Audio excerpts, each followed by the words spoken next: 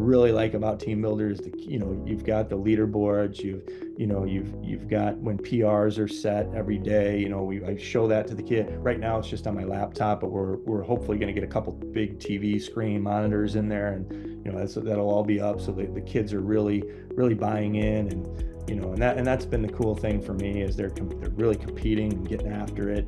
We've got 22 varsity sports at Portage, so I created a calendar for all 22 sports. So the kids can come in and they log in, you're under baseball, football, basketball, whatever, gymnastics, and their workout is right there. So we've got 15 iPads. We've got an iPad mounted at each rack, and TeamBuildr allows up to 4 kids, right? So we can have 4 kids at a rack. So I could theoretically accommodate 60 athletes. Truth be told, I have sent probably more emails than TeamBuildr would like with questions.